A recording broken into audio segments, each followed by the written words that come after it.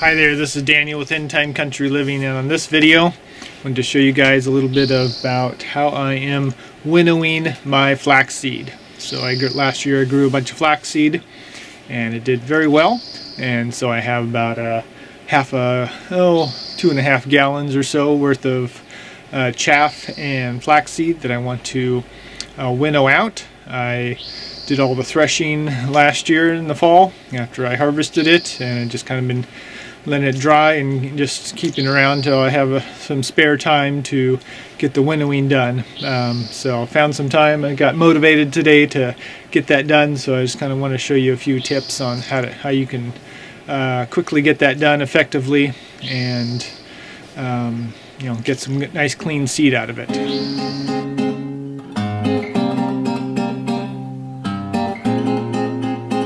So here's my setup here. The front steps is a nice flat, easy surface with a area where I can let the chaff flow, blow off and not worry about where it's going. Also the nice clean surface here I can sweep off and collect the seed again if somehow I fail to winnow it correctly, or I got too much wind and it blows too much of my seed over. I did a little bit of a test here. Pulling the fan back here, this area over here, just to check to make sure that I'm not losing seed, and if I am, I can take a dustpan and use a broom and sweep that back in and reprocess it here. So it seems to be doing really well and not really losing any seed here. So I'm just going to run my tub over to the edge here, so it's going to be blowing over the edge of the step.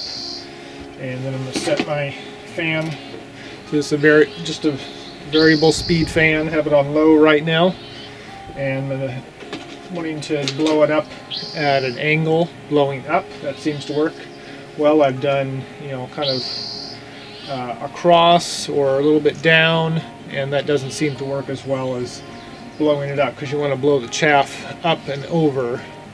And it's okay if the seed goes up a little bit, as long as it's going to fall again. So I'm just setting it up at this angle, trying to figure out a good distance from it.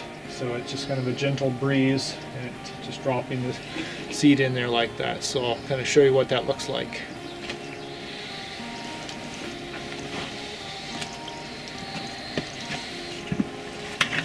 Take my bucket here. And just kind of putting it between my legs here and grabbing a handful. You could also just shake it a little bit here. It's fine, however you want to do it. With a back and forth motion. You have to bend over a little bit more, so it's a little bit harder in the back to do it that way. So I can get down and be a little more straighter back doing it this way.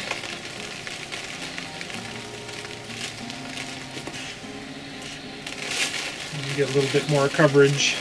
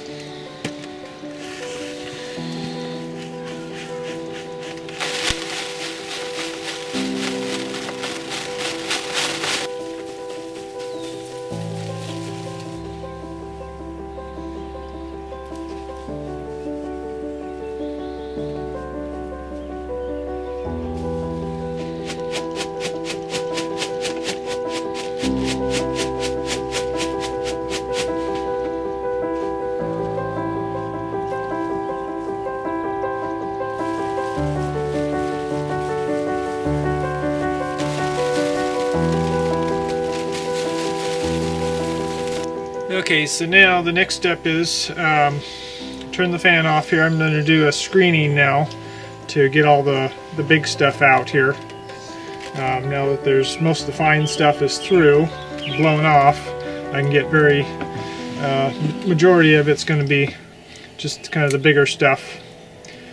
Some of the pods that pieces it didn't get taken out, blown away, and then some of the sticks and things like that that are still left in here. So this colander is working fairly well to screen it. Just the shaking, dumped it all in there and just kind of shaking it through. That's producing some quite fine grain there, or seeds, fairly clean seeds, but still needs a little bit of winnowing, I think, on there.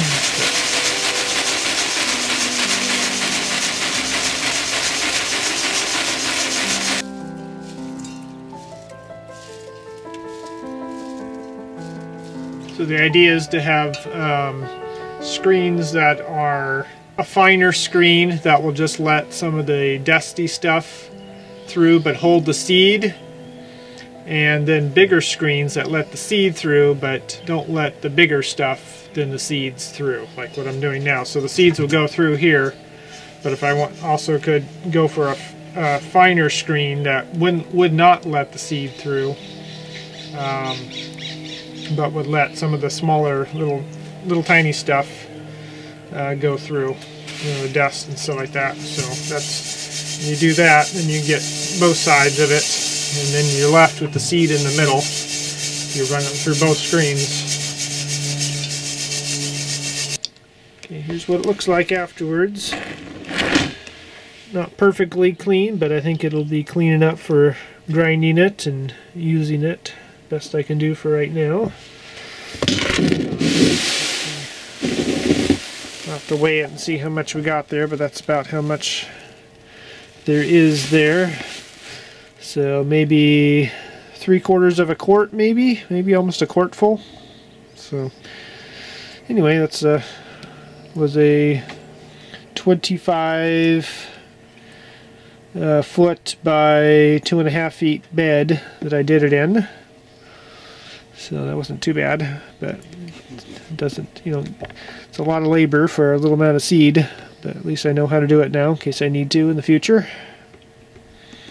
Alright, well, thanks for watching. I hope that was educational. You get some ideas of before you want to attempt this, to see. It does take quite a while. It probably took me 45 minutes or so to run it through there, so it does take some time to keep pouring and repouring again, and different angles, techniques, different things like that. So hopefully this speeds up your process a little bit, but it's a good skill to have. So alright, I'll catch you guys on the next video.